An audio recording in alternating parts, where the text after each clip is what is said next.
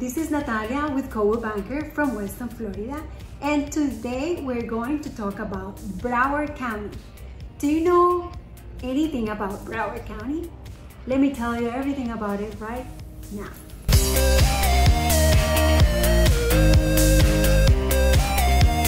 Broward is one of the 3 counties in South Florida that make up that Miami metropolitan area, which was home to estimated 6,198,782 people in 2018. Broward County has 31 municipalities, which consist of 24 incorporated cities and the rest at incorporated areas.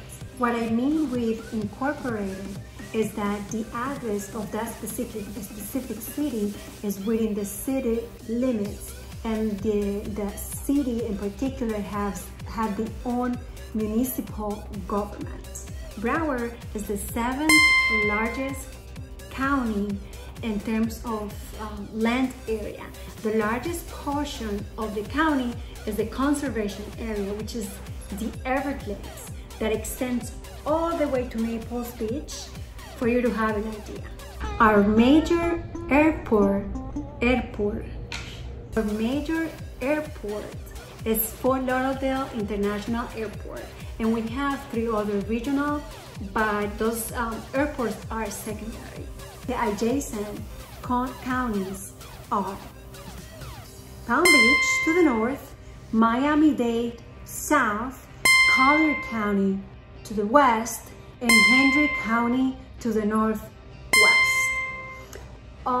Broward County was founded in April 30th, 1915, and the intended name was going to be Everglades County, but in honor of Napoleon Bonaparte, Broward, the House of Representatives, decided to amend the name and change it to Broward County.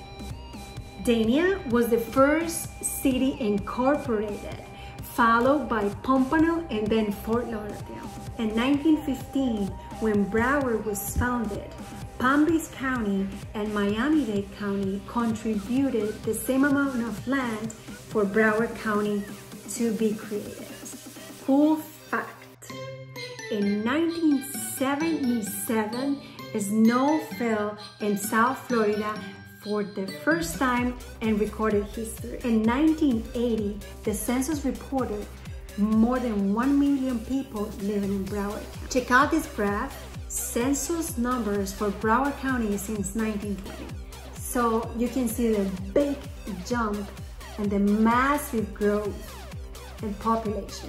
Unfortunately, in 1992, in August 24, 1992, Hurricane Andrews passed through Miami-Dade County, causing over 100 million in damage in Broward alone and leaving dozens of people homeless as a result of the related fires that the hurricane caused. At the time, Broward became the base of operations to shuffle supplies and help to the people in Miami-Dade County that suffered the most because of the hurricane.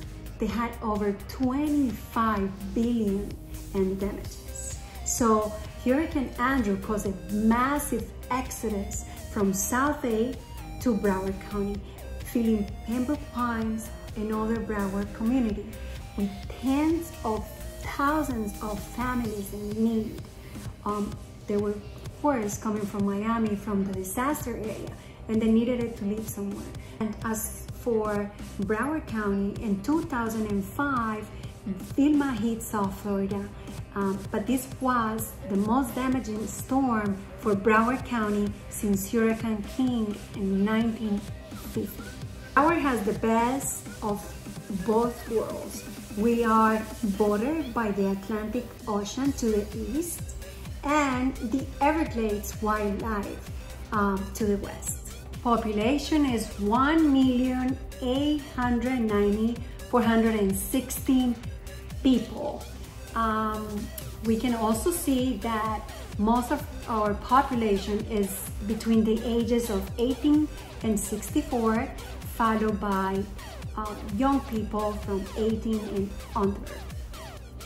Females and males are, mostly equal, and the total households for now are 675, 828. Once again, thank you for being here with me today. Please don't forget to subscribe and click on that notification bell. I'm here to help you in any way I can. I will see you next Thursday.